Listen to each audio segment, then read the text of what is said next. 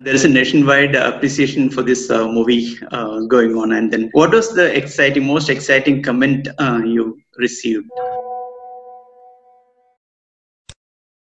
I've been getting a lot of really exciting calls. Actually, I'm still, sort of breaking every now and then and thinking, is this happening? That I'm really happy. So there have been calls that I'm very, very thrilled about. So there have been people I've done theatre with for many years. All of them writing in. I'm really happy to hear from directors I've worked with. Today I got a call from Fasil sir in the morning, and it made my day and year. And these are people I've grown up watching, or even Manju Bharati texted. So these are people I've loved watching and look up to very, very much. So it's very nice to hear from them.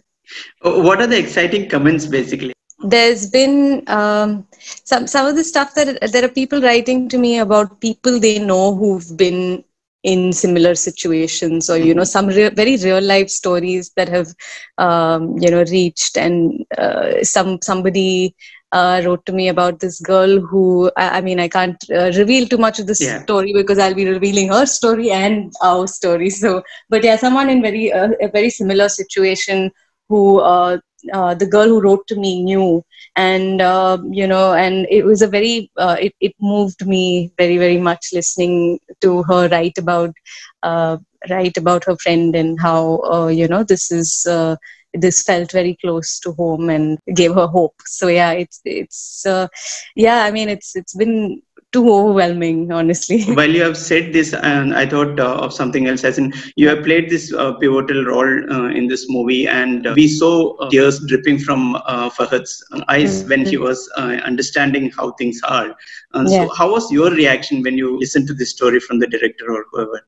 We all, so I cry very easily, like, while watching things, hearing things. I mean, it's, I'm like films or all of it. I'm the first person to be crying. So even in this, I think we were all sitting, listening to the script being read. My friend was reading it, and we were all around. So I think I was just trying really hard not to cry, but I was very moved. And I think just right after, he showed me a video of this girl who, this girl who had sent home a video, one girl in Middle East in a similar situation. And like, it haunted me for, I think that's a lot of what I've done is drawn from some stuff like that. Yeah.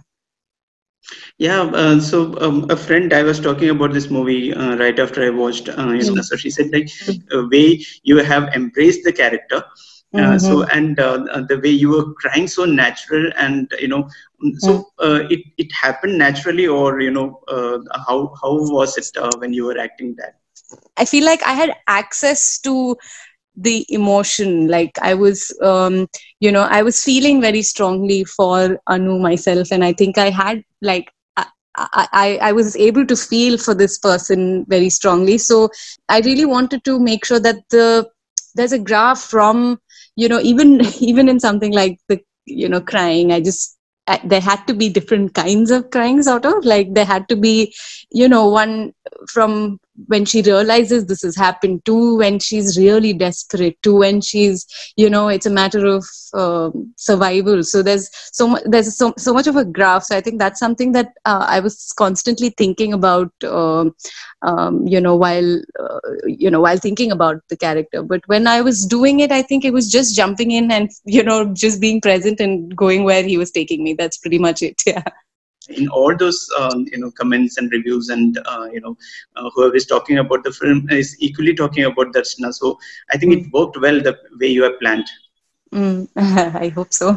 You designed a graph basically. So what other preparation you did to embrace the character? Actually, not much. Like from the time we heard the story to when we started work, there was very little time, and we just sort of figured things out as and when it was happening, almost.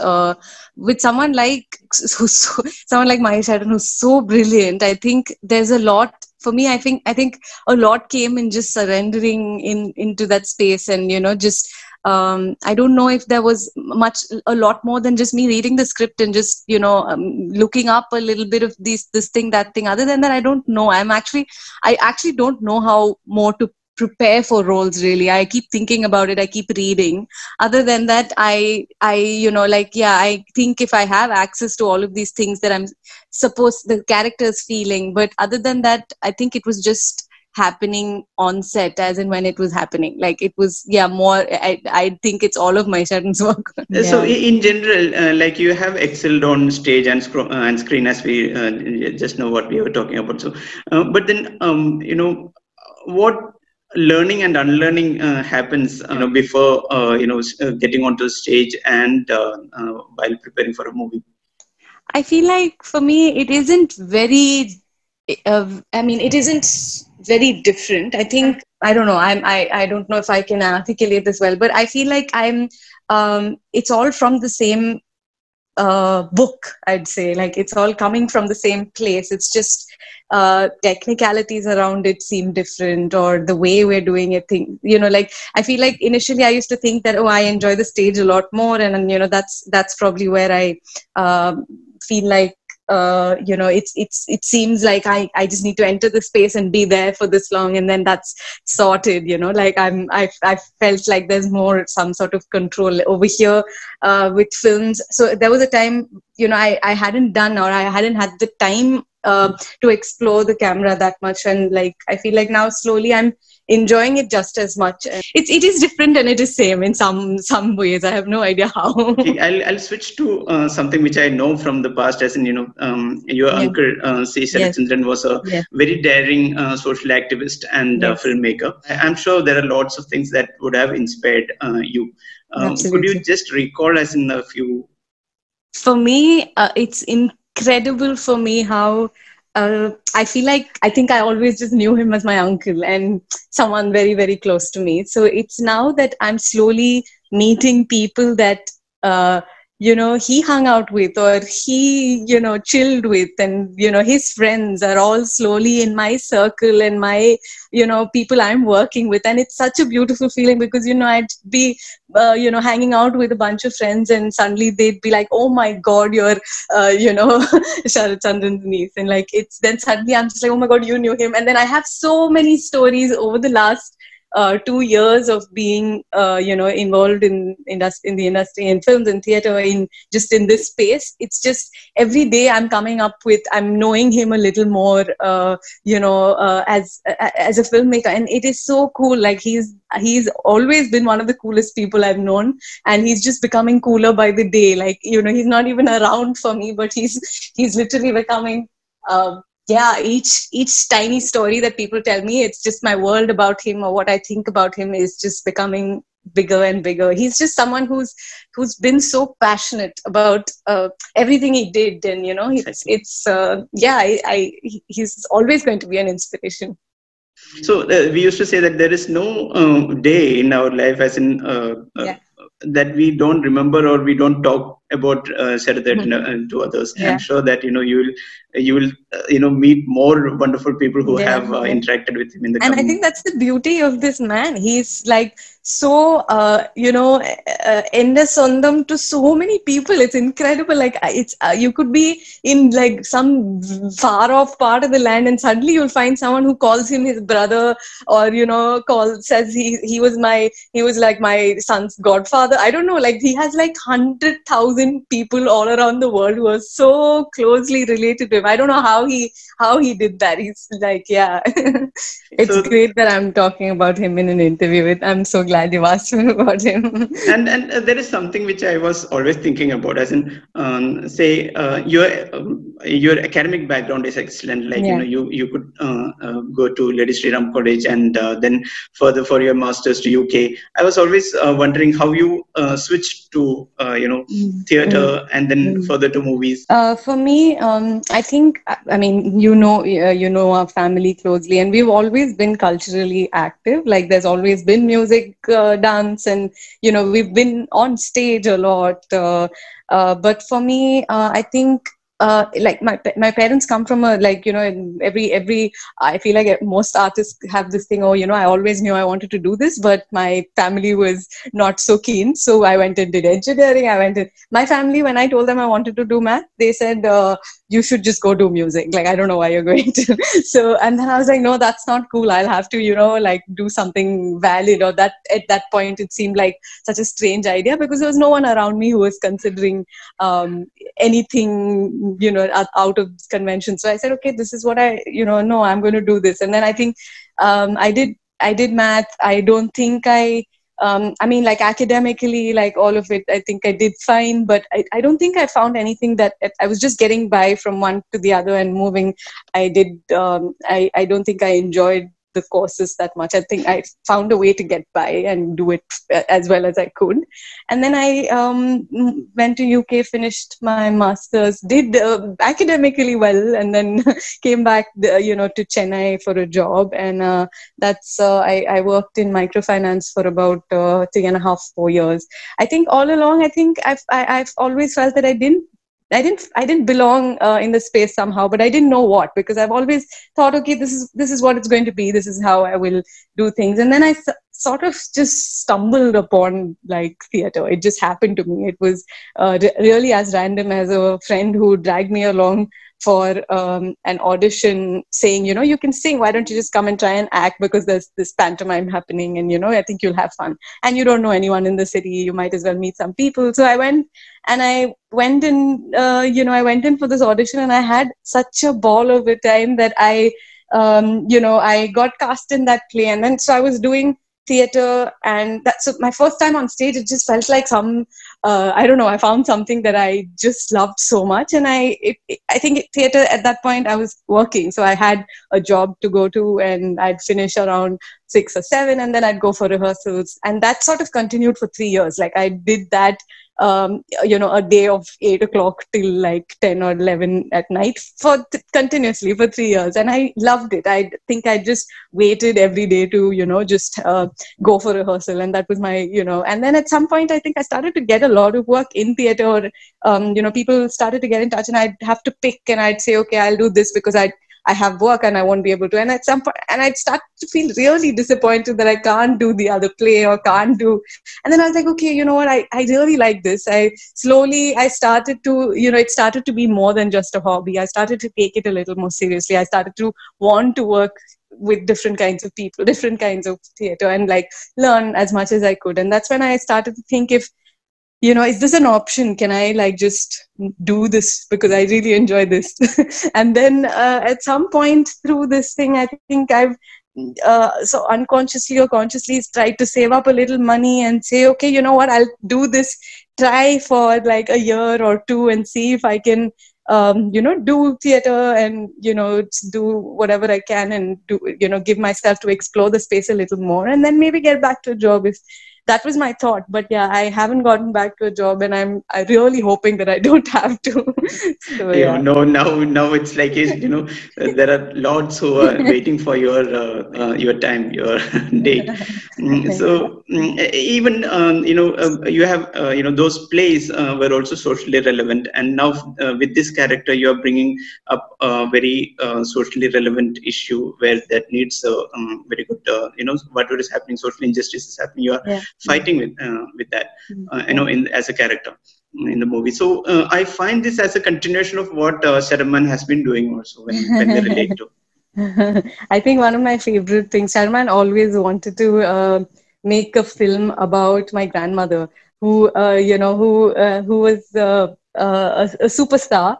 She's no more as well, but he'd always talk about making this film about her and her life, and for me, I did a little.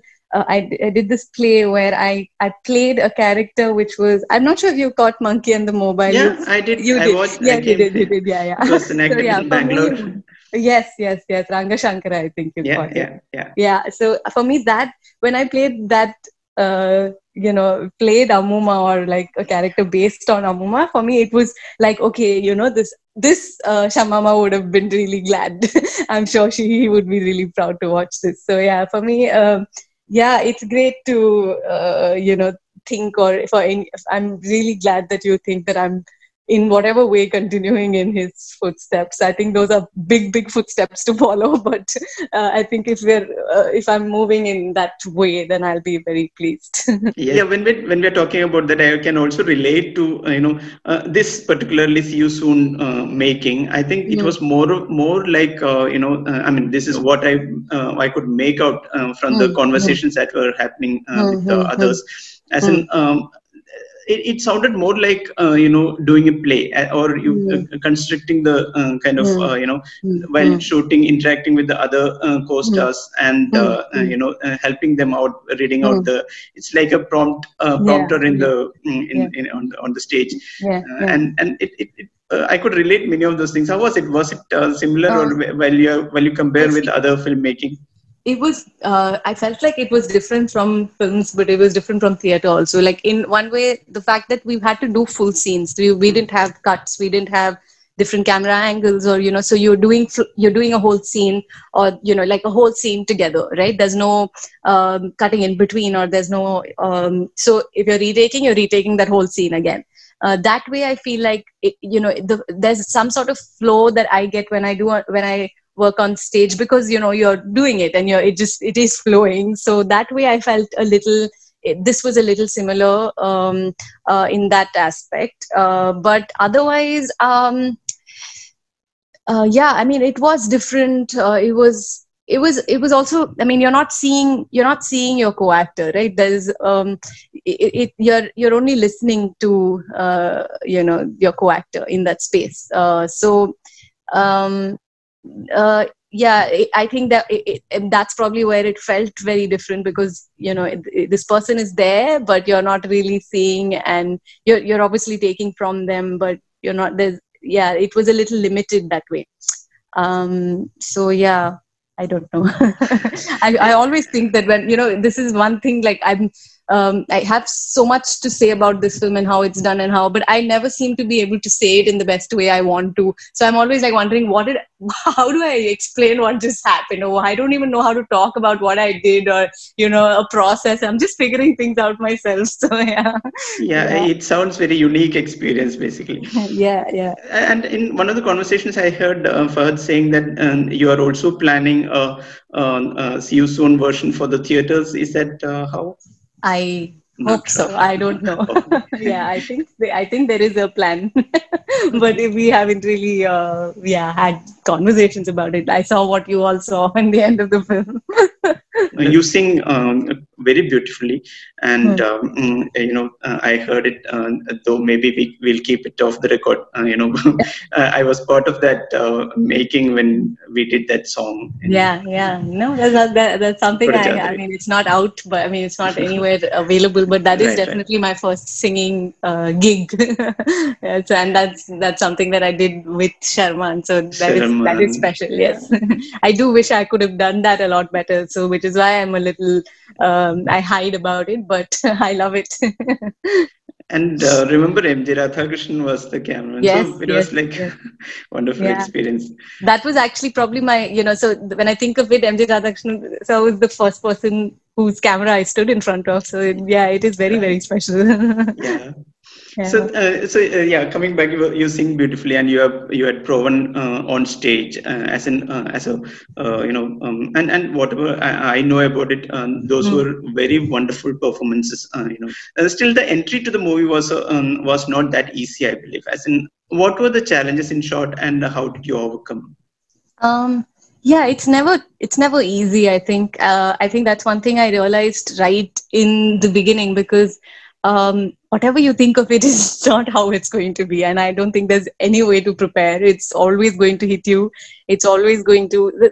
I always think of it that like I feel like as an actor, as an artist, I've always felt like my joys and sorrows are so extreme, right? It's like either I'm really happy or I'm really sad, and it's so much more than my everyday, a life that I lived before. It's so different. So I feel like one thing I've always thought of is to just not get carried away by either. It is it's easy to say it right now, but when it's happening, of course, it's a different story. But not get pulled by either of this, severe extreme happiness or extreme sadness. But it's permanently there. And with films, I think, I've taken quite a while to find some space, find work that I relate to, that I want to do. It has not been easy, but it has been very, very fruitful. I think it hasn't just come to me, and I know that I've worked hard for it. So I'm glad that it has come the way it has now. It's fine. But there have been, I think right now it's a lot more easier. It's never easy, but I think it's not as there are ways that you can access, whether it's the internet or social media, or I have access to people I want to work with, and that's a fabulous. I don't know if that's a Malayalam industry thing, but today, if there are 5 people I want to work with, I know that I can reach them, that my work can reach them today. And that, coming from a, maybe for a woman 20 years, an actor who was working 20 years back or 10 years back, I'm sure it was a lot more difficult, So that way, I think it has made things easier for people now, but also the fact that there's so much, right? Because of how it is more accessible, there's so much, and you need to, for me, I think, it's always been tricky. When I did smaller roles, because I come from a theater background, it hasn't really been so much about how small the role is, or because when we do plays, it's just about the play. Whether you're on stage for 5 minutes or 2 hours, you're just on stage, and that's what it is. And I think I've always felt that. So with films, I'm very happy to be doing smaller roles if I like the role. I've been picky, and it's always been difficult to say no, because it's not to the things that I didn't fully connect with or fully feel for, because it's not been easy, whether it's financially, emotionally, things aren't easy. So each time you said a no, you had to explain to a lot of people why why are you saying no when you don't have money to pay your bills? You just do the film. But I know that I stood ground in many of those things and did only the things that I fully connected with. But that has definitely not been easy. But I don't know. I'm happy that this is how it has happened for me. See, earlier, it was more of a glamour which was attracting people to the to the industry. Yeah. Now it's more of intellect, and the more you bring your brilliance onto the screen or behind the screen, That way you have proven, with what we people have seen. So once they see you there, it's established, and then they remember. Before winding up, I would like to say a few words from. I would like to hear a few words from you about, your family is, your mother acts very well. Your elder sister. I'm a fan of her for her acting, and she, I can't imagine, directing 12 plus kids onto the stage and making them perform. So, but my family closely, and I live with three absolute superstars. So, and I think that's just been how, like it's almost like there's one person at their big day and there are three cheerleaders permanently. It's just been the way, whether it's a show that my mother and father have seen like 8 times, the 9th show they'll somehow still come from Cochin to Bangalore or Cochin to and my most often my the groups that I'm performing with, they're like, oh my god, they're actually coming for one more show. It's like, but they're always just there, and that's just how it's been. And it's just everything that Bhavana and I are doing is because of how cool and how incredibly supportive my parents are, and how they're just amazing. My mother my mother's she's been, it's just amazing. Anything you throw at them, they are at it. Like right now, both of them are exploring acting. My father and mother are exploring acting. With my mother's been doing a lot of films. My dad has been doing some, and it's just really cool because I feel like even now when I go on set, the first day for me feels like first day of school. I'm so nervous. I'm so scared, and I'm thinking, if I have half the energy that these two have on sets, or like on, so excited to just meet people and at it, like they're going to give it a shot and then they'll see if they want to do it or not, but they will give it a shot. And like if I can be half as cool as them, I think I'll consider myself super cool. But that's, yeah, both of them. My sister is also an incredible actor. I've like always loved watching her on stage. She's been the person who started acting in the family. Honestly, she's been like, I remember watching her as a child in a play. She did Taming of the Shrew, I think, in school, and she'd be traveling from one stage to the other, and she'll, I remember watching her at one of these competitions and thinking, oh my god, she's really cool. So I hate that she will be listening to this soon, but yeah, it's true, you're quite cool. It's quite a I feel like it's a great family for art, for a like art person surviving, struggling, anything. Like there's always there are always three people to hold you. Certainly. Basically, I have lots more to ask, but then I understand the situation you are in, and I don't want you to. We'll do another once this settles a little, and I'm actually going to be starting work, which is probably the ideal thing. But but once that's done and once I'm a little freer, let's do a longer conversation. This has been a great conversation for me because I feel like you've been a like family cheerleader as well. You've followed everything we've all done. You've come from so many of our plays. You've seen me doing my first gig in front of the camera. You've seen me sing when I was 10. So yeah, it's great talking to you. It's been really nice talking about Sharman, and these are things like I feel like I've not spoken about in interviews. So I'd love to have a chat with you at some point when we have more time. Both of us can.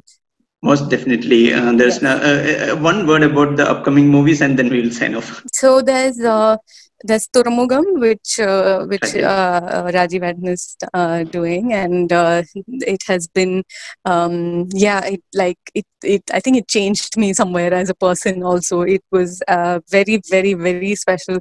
I loved working with him, and I'm really looking forward to watching it and for people to watch it.